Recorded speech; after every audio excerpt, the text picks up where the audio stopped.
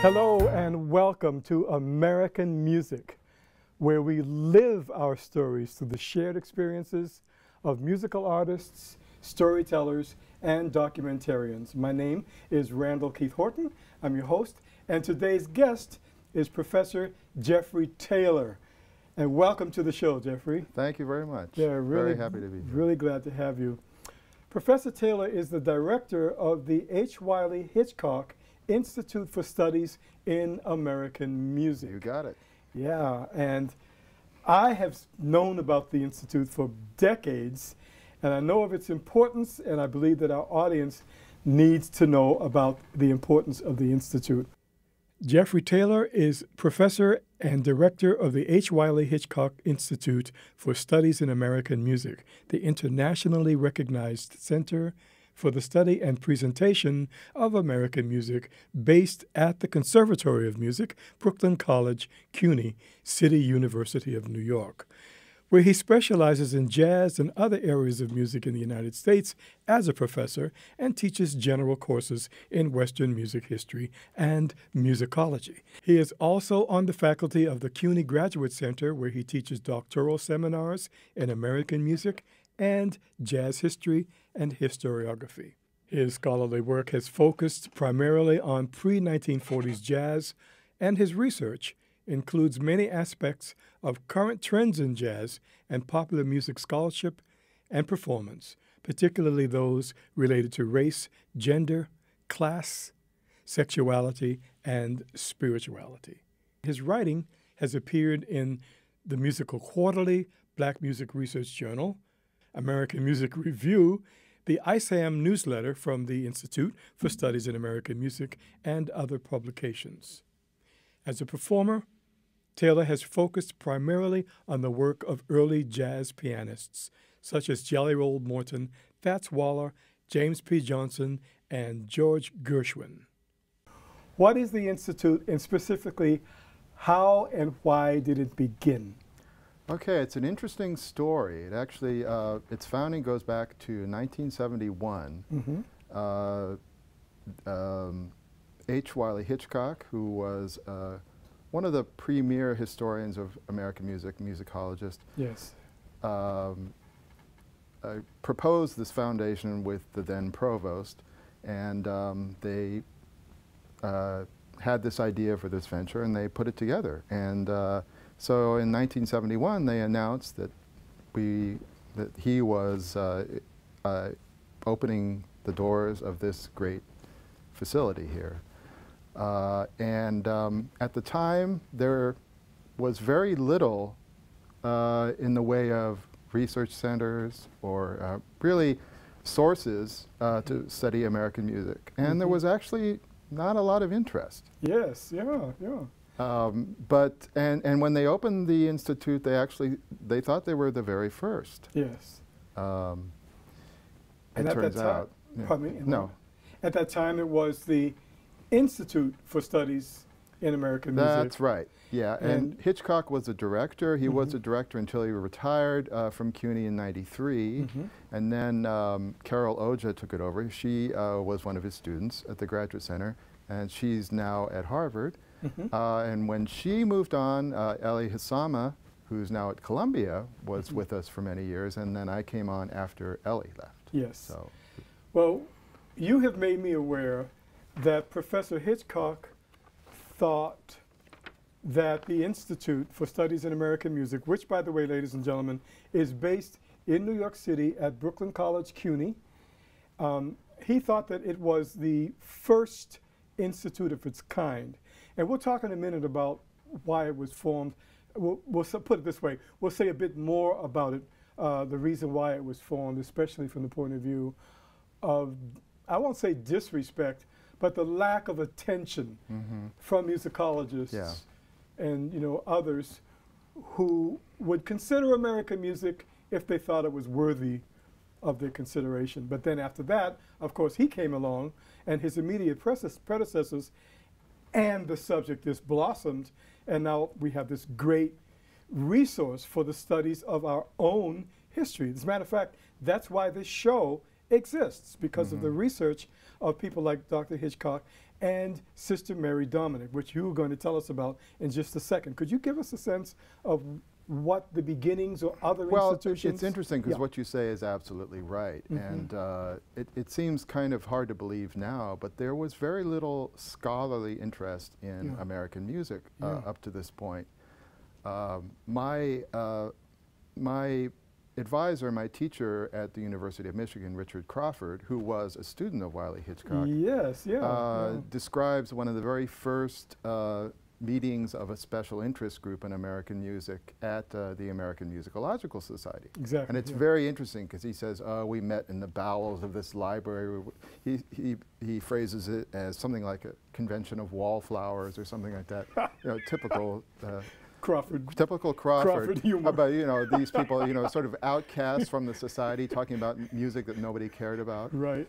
This is American music that nobody cares about. Scholars don't care about it.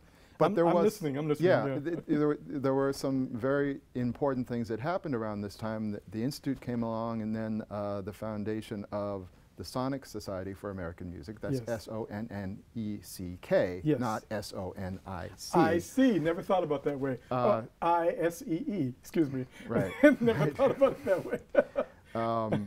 So it's currently, we changed our name a few years ago to the Society for American Music. Yes, from the Sonic Society. Right. Yes. And, but it's named after Oscar Sonic, who was the first music librarian at the Library of Congress. And wrote some of the very earliest bibliographies of American music. And you know, of course, the Library of Congress music collection has become a huge resource for the study of American music. Yeah. So it was named after him because he was really a pioneer. Yes. So he was, as you said, the first music librarian at the Library of Congress. That's right. Yeah. Yeah. And so he certainly fostered some interest. There were some other historians. John Tasker Howard wrote a very important book in the 30s, a history of really of classical composers in the U.S. primarily. A big event happened in the 1950s. Scholar Gilbert Chase wrote a book called America's Music. That's right. And what was important about that book is that it brought in not just the art music tradition, but also the popular music tradition, and mixed it in and said, we have to look at all of these. That's right. You know, we can't just look at Charles Ives or George Chadwick or some of these composers. Right, the New England composers. Yeah, or whoever. right, exactly. Yeah. Or even going back to William Billings, who was America's first composer. First composer, in the 18th century. Absolutely. But that was an important book. And then Wiley Hitchcock, in 1969, published a book called Music in the U.S., An Introduction. Yes. And in that book, he put popular music and art music really on equal footing, which he was really the first person to do that. And he created this duality that's still used in American music study between what he called cultivated music and vernacular music. Yes. Now, we've sort of changed the terminology a little bit in the intervening years, but that idea of this kind of split, especially in the 19th century, is still there. So interesting, yeah. So very, but very interesting. It's interesting to note, though, that when he wrote that book, there really was not a sense that America's music was something worthy of serious study. So you've got to understand that these scholars were really swimming against the tide. That's right, yeah. And one of the new gestures that I believe they were making was that there was a new approach to studying not just classical, but also popular music in its historical and social context. Exactly. What was the social significance? What were the circumstances? We can't even say ethnomusicology. We're talking about what was happening in the immediate surroundings, the societal surroundings that spawned or gave birth to a certain style here or something there. I mean, that could apply to anything like bands in New England, or Native American music, or jazz, or what have you. Right. Let's back up a little bit, though, Professor. What I'd like to know, and what I think our audience would love to know is that the first institute was what? Was it ISAM? Was it the Institute for Studies in American Music? That's a very interesting story because when Hitchcock founded the Institute in '71, he believed it was the first of its kind. In fact, they published a flyer announcing the opening of the Institute, saying it's basically the first of its kind. And they published the very first issue of the Institute newsletter, which still exists. It's now known as the American Music Review. But it started out as just a newsletter for this institution. And they had found out in the interim between the brochure and the publication of the newsletter that they were not the first. And I just wanted to read you Wiley's very first article in the very first issue of the Institute for Studies in American Music newsletter. And what year is Two this? pages stapled together. The whole newsletter? 1971. 1971. November 1971. Okay, And he writes, "Our Institute for Studies in American Music was inaugurated, as such things often are, by a flyer announcing its establishment at Brooklyn College. The flyer began with this statement, quote, 'There exists nowhere in the USA an institution or center where scholarly studies as well as musical production are focused on American music in all of its diversity.'" And he talks a bit about the response to the flyer, people very excited that this was happening. But then he goes on to say, two of the responses, however, were startling. One was a letter of congratulations from Professor Jack L. Ralston of the Conservatory of Music at the University of Missouri in Kansas City, and director of its Institute for Studies in American Music. The other was a similarly congratulatory letter from Sister Mary Dominic of the Dominican College at San Rafael, California, and head of its American Music Research Center. And what he continues on, it's classic Wiley Hitchcock, beautifully written. Those of us who knew him could imagine him saying this. Our flyer's initial statement, quote, "There exists nowhere," etc., was inaccurate. We are pleased to retract it. But it was a statement made in good faith and sincere belief. That it could have been made at all suggests not that the Missouri or California centers have been inactive, or even that we at Brooklyn College are party to the fabled Eastern provinciality, but that there is a communication gap in our field. Good faith and sincere belief are not the only things needed. Better communication too. So we were not the first. But the fact that they were unaware of these other centers really speaks to the very issue. That there was not much discussion of American music going on. One reason why we're sitting here, Professor Taylor, is that Sister Mary Dominic Ray, who you mentioned here, who was the founder of the American Music Research Center, was my boss. Right, I knew there was a, she brought me into the center when I told her about my idea for this series. She said, "You have a very good idea there. Come to my center," and she taught me. I was there for 2 years. It was intense. It was really intense teaching. And then she sent me to the Sonic Society meeting, 1985, where I met Professor Hitchcock. And then he became, I couldn't call him a mentor because it wasn't that serious a relationship, but he certainly was an encourager. Every time I would come to New York for my Ellington work, I'd visit the Institute. Upstairs in this building where you have your offices. And he would encourage me, he would ask questions, he would tell me what to do, and when I would see him again at any meetings of the Sonic Society, he and Professor Crawford, whose professor he was or whose advisor he was, and I understand that Professor Crawford was your advisor. So here we are. You know, this is amazing. Yeah, it's a legacy. Yeah, it's just incredible. So this television series, as you no doubt know, the American Music Research Center still very much exists in Boulder, Colorado, and it's directed by Tom Reese. Tom Reese, right. What I would like our audience to know, Professor Taylor, is that the Institute is going to be very, very much involved now, as the vision has been for decades, in this television series. when I met you, I think you told me that Professor Hitchcock had the same idea. That is absolutely right. In fact, that flyer that I mentioned, which was sent out when the Institute was first established, Yeah. actually gave a list of what Hitchcock hoped to do. Yes. And a lot of the things that he hoped to do did come to pass. Some of the things are not really relevant now that American music is widely accepted in the Academy. I see. Yeah, But sure, he sure. did mention the establishment of a television series. Yes. So you're kind of fulfilling his vision, and we're delighted to be a part of it. Isn't this wonderful? Yeah. And I went to the Sonic Society meeting that Sister Dominic sent me to, where I met him, and I met Carol Oja and Mark Tucker. Right. They weren't married then. Right. They met at that conference. Yeah, that was a famous conference, a famous session. Those Yes. those who attended. Yes, that, and yeah. ladies and gentlemen, Mark Tucker is not with us anymore, but he is one of the leading scholars in Ellingtonia, the study of the music and life and work of Duke Ellington. So that's who we're talking about here. So and he was also an important mentor and friend to me Oh, as is well. that right? Oh. He was on my dissertation committee, Oh, and so okay. he was very inspiring to me. I He didn't know passed away that. much too early, he unfortunately. died. It was He so was sad. in his late 40s. Unbelievable, yeah. So now, here we are.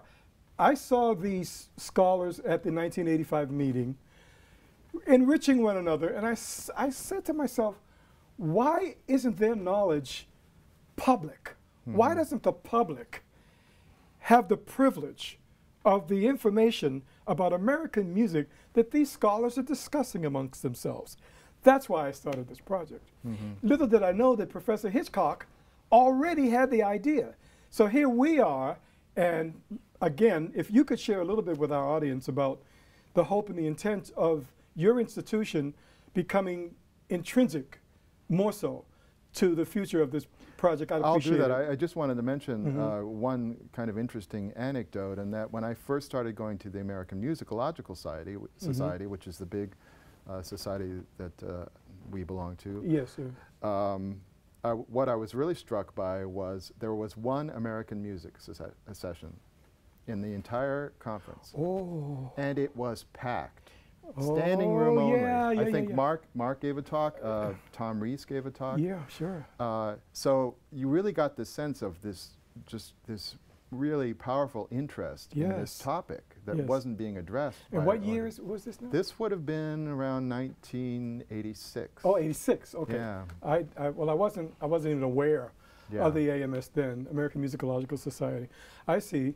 So again, leading into what your institution can have in terms of participation in this series, can you share anything about that? Well, With the vision of it, or future possibilities? Or? Yeah, obviously the Institute has been around for quite a few years Yes, now. yeah. And our mission has changed with the times. Yes. The college has always been very supportive of us, which is great. Yeah. But we have always been, we're not primarily an archive, although we do have some archival materials, and we have a lot of recordings and scores, but we see ourselves primarily as our mission to promote American music. Bravo. And all types of American Bravo. music. All types. Right. Absolutely, yeah. And even going, that means going beyond the United States borders, Yes. because like the Society for American Music, we see music of the Americas as something sort of contiguous. So, Absolutely, sure. Now tell us about the Woody Guthrie Centennial Right. Conference that the Institute presented. well, Please. that was one of our major events in the past few years. We Yeah. did it in collaboration with the Grammy Museum out in LA. In LA, yeah. And Bob Santelli, who's there. And we had a day-long conference of talk or papers about Woody Guthrie, and then we had a panel discussion with Woody Guthrie's daughter Nora, Judy Collins, the singer, Yeah. songwriter, Absolutely, of course, you know, and then in the evening, the Grammy Museum presented this wonderful concert with all these lovers of Guthrie, people who were strongly influenced by Woody Guthrie, people who knew him. So it was a fantastic concert. Judy Collins was there, Billy Bragg, a great folk protest singer. Mm-hmm. Arlo Guthrie, who many people know was Woody Guthrie's son, and is famous for Alice's Restaurant, the movie. Absolutely. Was actually with his wife, who was very sick at the time, so he couldn't make it. Right. So we had to get a ringer, and guess who we got? Pete Seeger. Pete Seeger. Yeah. Exactly. He came down. He was quite frail at the time. But he came down and this is amazing.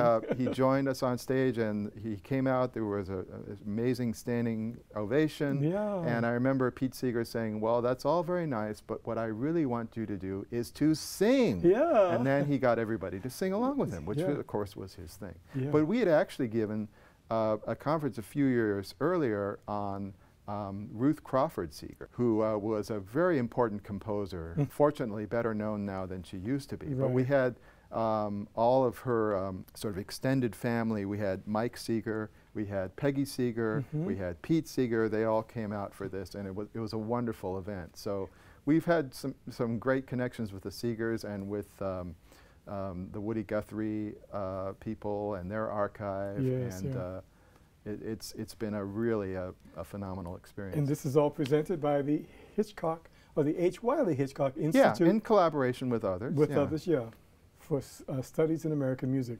One final question. I am very interested in your own work, your own research and performance, relating to the great jazz musician, big band era leader, the wonderful Earl Father Hines. Can you tell us a bit about that for the end of the program? I'd be happy to. As I told you, I could talk about Hines for hours. Yeah. But he's somebody, he really should be a household name on the order of Monk or Ellington or Armstrong. Exactly. Unfortunately, he's not, and there are a variety of reasons, I think, for that. But he was one of the most important sort of foundational figures in the history of jazz piano. Yes. He also led a very important band in the 40s in Chicago. It's a big band. Right, a big band. A big band. A big band called the Grand Terrace Orchestra. Right, at the Grand Terrace Hotel. Yeah.